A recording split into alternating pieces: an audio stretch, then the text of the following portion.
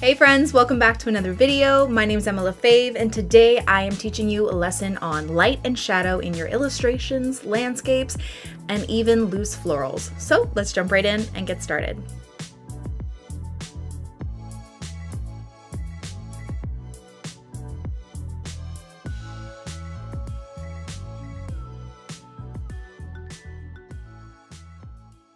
Okay, so today we are going to be doing a lesson on light and shadow and how to incorporate it into your paintings to give them a little bit more of a realistic feel, even if they're not realistic paintings. Okay, so adding shadow can really make your pieces pop, even if they're just illustrations. They prevent them from looking less flat, and they overall just look a lot better, in my opinion. So my first lesson is up here with our little mugs. This is for like little illustrations. The first thing you want to do is figure out where your light is coming from. Even if you didn't paint a sun in your picture, you want to visualize where the light is coming from. If you guys refer back to my illustration of my desk from a couple weeks ago, you'll notice that I added some shadows, and I had an idea of where the light would have come from to hit each item of where to place the shadows. So like I said, you don't have to add a sun in your picture. You just kind of want to pick a spot so you know where, and it just got really dark in my office, where the light is coming from so you can properly place your shadows. Let me fix my lighting in my office. Okay, so first let's start off with these cups, and I drew an illustration of a sun to give you an example. So I have 3 cups and the light is hitting them all differently. So what I want you to visualize is where your sun or your light is coming from, your light source, and you're gonna imagine this line and it's gonna hit your object. So if the sun is right here, it's gonna hit the object here, making the shadow go right where that line is. Okay, and that's where you're gonna place your shadow. Some people ask, what color should I paint my shadow? I typically just paint it gray, so a light wash of gray, but I'll show you later. Depending on where the object is sitting, it will be different. If it's sitting on a white desk, like my desk right now, you can see there's shadow here, there's shadow from my paintbrush, it's kind of gray. When we get to our landscapes, it's a little bit different, and I'll show you, but for this sake, we're just gonna do gray, so I'm just gonna grab a light wash of my black, that's my blue, okay? And I'm gonna water it down. And remember, our sun is hitting here, so we are going to place the shadow underneath our cup like it's sitting on a desk. Okay, I'm gonna take some of that pigment off, and I'm just gonna place the shadow over here. Like that. It doesn't have to be the exact same shape of the cup. It can just be kind of like a blob. If you want to do the shape of the cup, if the cup, it's like a really harsh shadow, you can, or you can just wash off your brush, dry it a bit, and then just blend it out so it kind of blends into the paper. Okay, and typically I'll go right back in and just add a bit more darkness right underneath the cup. I'm just going to blend that out a bit because it's a little harsh. Just going to continue taking off the pigment, washing and drying off my brush, and just blend it out. Okay, and there is the shadow for that cup. Now here the sun is facing right down, so you're going to get the shadow this way. Now depending if the sun or the light source is right above it, it's going to make a difference on how long or short the shadow is going to be. If it's hitting it more on an angle like this, where it's like kind of coming at it, you'll have a longer shadow. And if it's like right over top, you're going to have a shorter shadow. So it's really up to you and your creativity of how you want to do it. And again, it's almost easier if you are painting from an actual photo, just because then you can actually just look at the real shadow. But depending on how you want to do it, I'm just going to blend it out and then add that darker bit. We're going to make it a little bit bigger. It's going to make a difference in how your picture looks. Okay, just washing off my brush and drying it just to blend this out a bit more, like that. Okay, so there's our shadow underneath there. You can always add, you know, deeper color just to make it a little bit darker. And then lastly, over here. Okay, again, just kind of following that line. It's going to hit over this way. blend it out a bit. Grab a bit more color and just deepen it over here. Now, this makes our cups pop out, right? They look a little bit more 3D. These shadows look a lot lighter on camera than they do in person. I might have to deepen them just so you guys can see a bit better. And if you're doing it on dry, you can just place the shadow there and then just blend it out a bit. It makes it pop out a bit more, but that's not the only shadow you can add to your paintings. Let me just dry this really quickly and then we'll continue.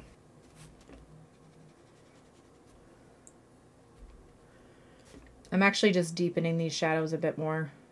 I found them too light on camera, so I'm just going over with a bit more pigment. Just blending it out.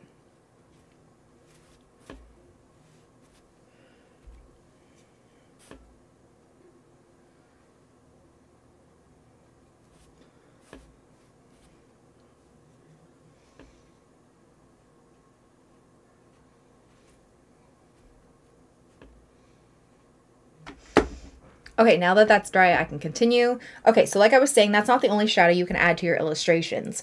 So what you can also add is the shading on the actual object, so the cup.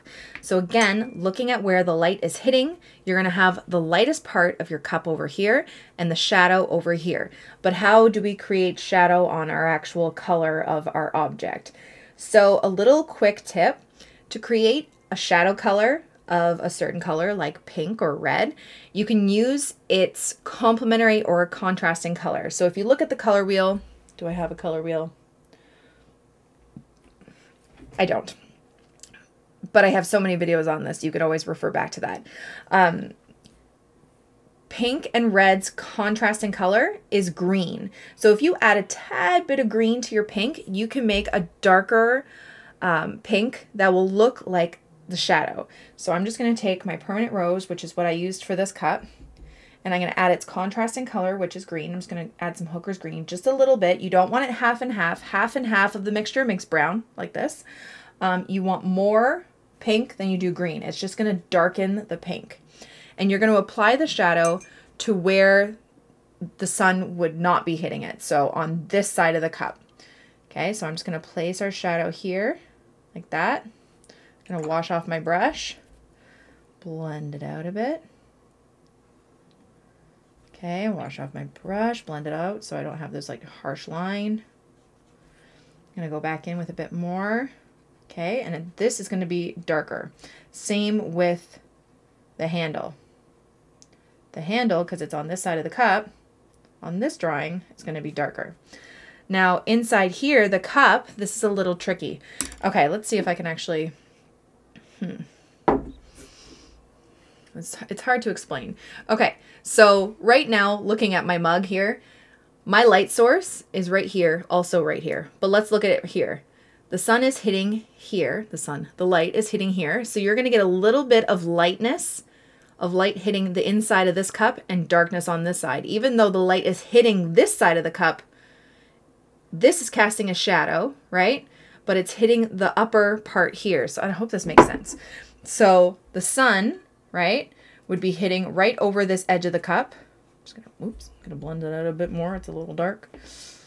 It would be hitting this side. It would miss the lip of this part. Okay, so there would be a shadow in here.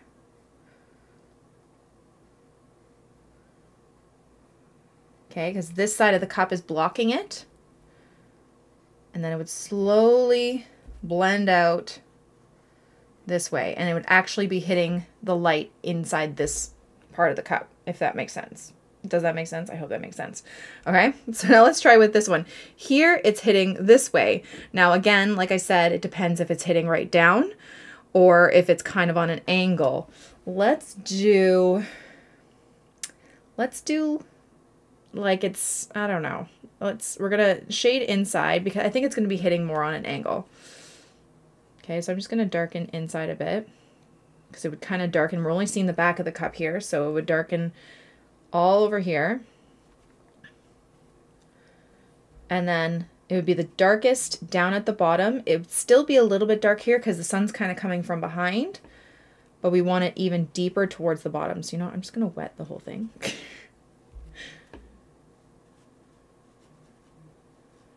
If that helps. I'm going to grab a bit more color. And I'm just going to start deepening at the base here. And then right around the top here. Okay. It's going to blend it out. Okay. And then over here, you would probably get a little bit of light hitting the top of there, but then right underneath the handle, you'd get some darkness.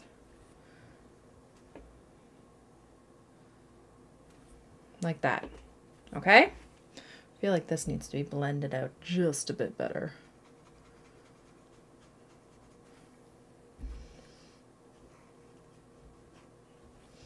Okay, and then finally this one. Same thing as this, but we're just going that way.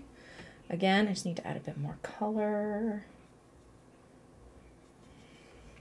Okay, again, our shadow is on this side of the cup. I'm just going to add our shadow there. Wash it off, dry it, blend it out.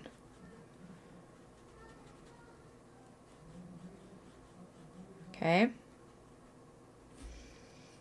And then over here, the sun would be hitting the inside of that part, but there would be a shadow right here.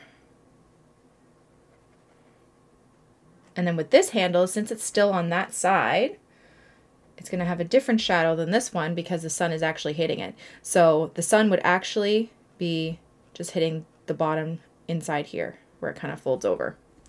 And that's about it. And that already makes our illustrations look a bit more 3D. So I hope that was helpful. Okay, so now let's move on to our scenery, so our landscapes. So here I've done two different landscapes. They're very, very simple. I'll just say simple. But we have our light source here. Okay, so I drew a little sun, and we have our light source here. So now a tree, if we want to add more dimension, like these both look super flat, right? In order to elevate this simple illustration, adding shadow can do wonders for it. So even to the trees, we have a flat color here. We're going to add some shadow. Typically I do this when it's wet, but I just wanted to already have it ready for the painting. So I'm just going to go over it again just to kind of show you. I'm just going to kind of wet it up just so I can show you what I'm doing. Okay, so we have our lightest wash. I always start with the lightest wash for my trees. Then I'm going to go in with a medium wash, so just a darker version of whatever color that is. So again, our light source is coming here. It's going to be hitting, and we're going to put the shadow on the opposite side of where it'd be hitting. So it would be hitting down here. Now, you know, all trees have parts that are sticking out that are a bit more pronounced than others. So maybe there's a part that would be sticking out here. So we're going to have a little bit of shadow right there. I like to go kind of like in and in like that.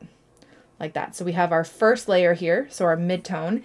And then I like to add a third shadow, which is darker. So I'm going to add a darker green. Just to make it look a bit more 3D. Okay, and I'm just doing little taps like this. And see, that already adds so much more dimension. Okay, let's try with our yellowy green tree. I'm just gonna add a bit more yellow here. Let's wet it up. Okay. Sometimes even like to the green, this green tree, I'll add a little bit more yellow here where it would be hitting the sun. Okay. Okay. So then I'm going to add my medium green. I can mix a bit more green with my yellow. And again, we're tapping. It's going to be hitting over here. Maybe a bit more in there. Like so. And then our final color, I'll just do a darker green.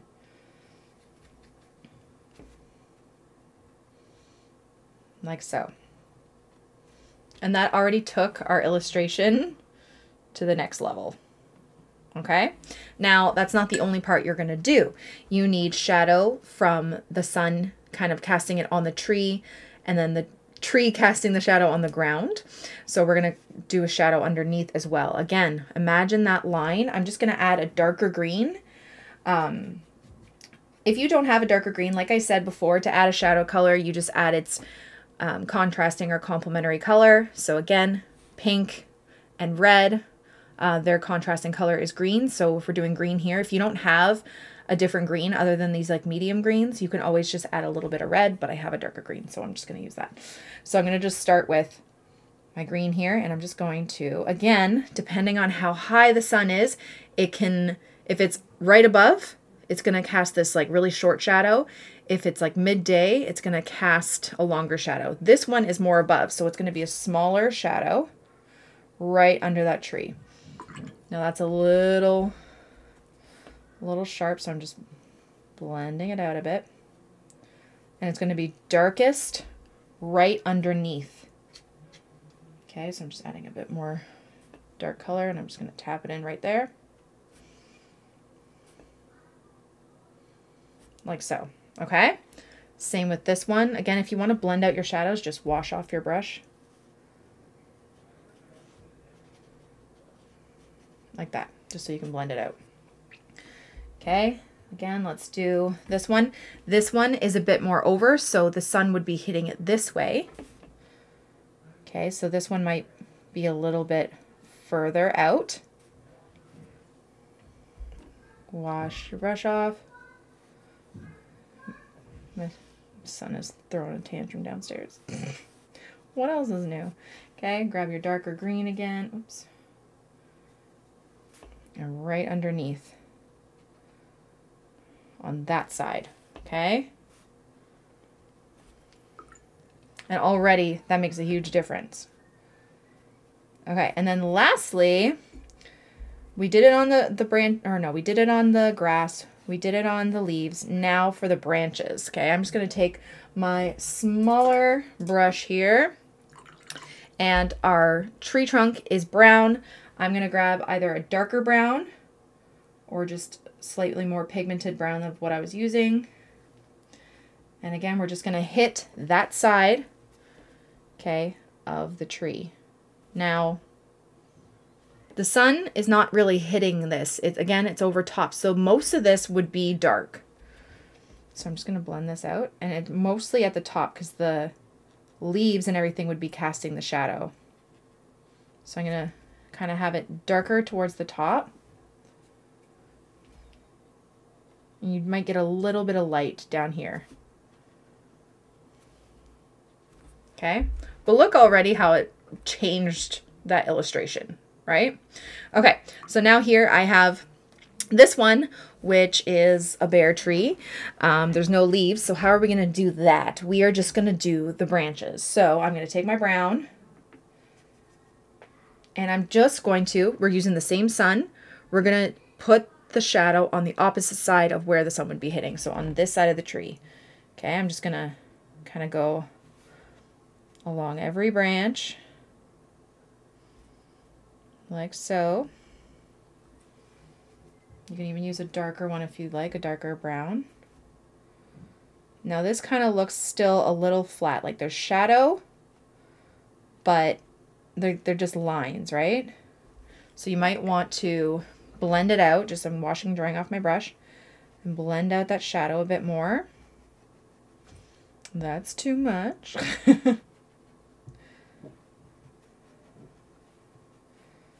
Okay, just so you're not getting these like super sharp lines. I grab my darker brown again and just do another round.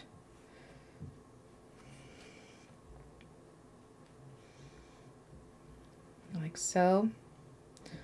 Like that. And then, now because the sun is hitting the snow, okay, that's going to change the color of the shadow.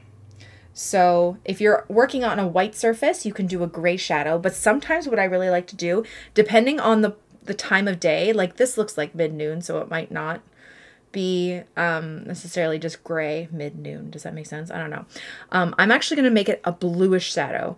And if it's like later in the day, it's almost like this bluish purple shadow. So I'm going to do that. And because, again, the sun is hitting this way, the shadow is going to go more to the side than it did here. This one was hitting right down, so the shadow was right underneath. This is hitting that way. And because, say, it's like later in the day, we're going to have the shadow going out a lot longer. So I'm going to use some cobalt blue and maybe a bit of permanent rose to get like this lavender kind of shadow color. And we're just going to follow the trees like this. And it also just adds a really nice look to our illustration. So they're going to be nice long shadows. And then you can do a little bit of the branches if you like.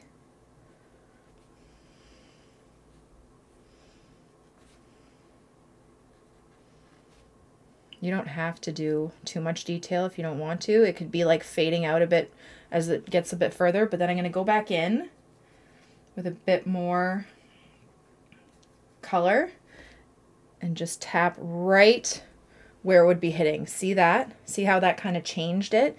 It gets a little bit lighter as it goes out because you get a little bit more light hitting the shadow, but right behind where that branch or that trunk is hitting the shadow is going to be the darkest. And just adding that gradient of a really dark shadow to kind of like a little bit lighter is going to make it pop. Okay? And again, if you find it's kind of getting a bit sharp there, you can just blend it out a bit. Like that. If you want to go back in, add a bit more deeper bits to it. There you go. Okay, and there is your shadow for your tree on snow. Okay, so we did it for little illustrations of objects. We did it for our landscapes. And now I'm going to talk about my loose florals because they are so loose. But there is a way to add shadows to make them look a bit more three-dimensional, even though they're super loose. Okay, so I always start off with a light wash. So I'm just going to grab this like peachy color here. Always start off with a light wash, and let's do a rose, just for fun. Now, a rose is made up of tightly wound petals that all kind of meet in the middle, right? And the tighter the petals are, the less sun gets in, right? So there's going to be more darkness towards the center of the rose than there are on these outer petals, which are touching a bit more of the light. So always when I'm doing a rose, I'll start with my light wash, make it fairly wet. I'll go back in to my color, make it darker, and I will hit it with a darker pigment to make it have a bit more shadow in the center. That's why I do that, okay? You can even drag some of these lines out if you like. But I always make it darker in the center because it makes it look a bit more 3D. Okay, let's just add a little bit of green just to make it darker. That's a bit too brown, but that's okay. Okay, it's going to make it darker. And it's going to give it that 3D kind of shadowy vibe without it looking realistic, if that makes sense. Okay, so that's for a rose. For something that's like an anemone, so let's do, again, like a pinkish color. Okay, we have our light petal there, petal there, petal there. And here I didn't really think too much about the light source. I was just thinking that the tighter those petals were, the less light would get into it, and that's where it would be darker. For this one, same thing. The petals are tightly together here, so you're going to get a lot less shadow, right, or a lot less light hitting in the center. So I always make my flowers have a darker shadow towards the center. Let's grab a little bit of green, more pink, like that, and I'll just drag it into the center like this. Okay, and it gives it a little bit of shadow. And this is for our our loose paintings. Okay, I might add a little bit of shadow, like right here there's a dip. Sometimes if flowers, let me see if I have one. If petals have dips and stuff like that, so right where there's creases, you'll get some more shadows there. So you can always add these lines, like they're little bits of shadows, like there's a bit of a dip. Okay, and even though we're loose and we're not doing something that's super detailed, adding those little bits of shadows will help make it look a bit more 3D, if that makes sense. Okay, and then if we wanted to add our leaves, so let's just grab any green we have here. Okay, so we have a leaf here, like that. Now the actual flower would be casting a bit of a shadow. I can't speak today. Shadow on the leaves, but right where it is close to it. You'd be getting a little bit more light towards the edge of the leaf, so you could always add a bit more yellow if you wanted to make it a little bit lighter. But then right where it kind of hits the flower, I would make it darker. So it's like, oops, it's still loose, but you know what I mean. Okay, that's where you'd get a bit more shadow, if that makes sense. Loose, but it still makes sense. Okay, this is not the greatest example. I'm going fast and does not look good, but I always add a shadow right kind of at the base. And this goes for our detailed flowers too, obviously. I can do a separate video if you guys are interested on how to add accurate-ish shadows to detailed flowers, but that's kind of it for this video. So I hope our lesson on light and shadow was helpful for like little illustrations, landscapes, and loose florals. And if you guys want any more information on different subjects, let me know in the comments below. And that's about it. Thank you guys so much for watching my video. I really hope you liked it and I hope you learned something. Don't forget to subscribe to this channel and follow me on Instagram for even more. Have a great day, guys. Bye. No.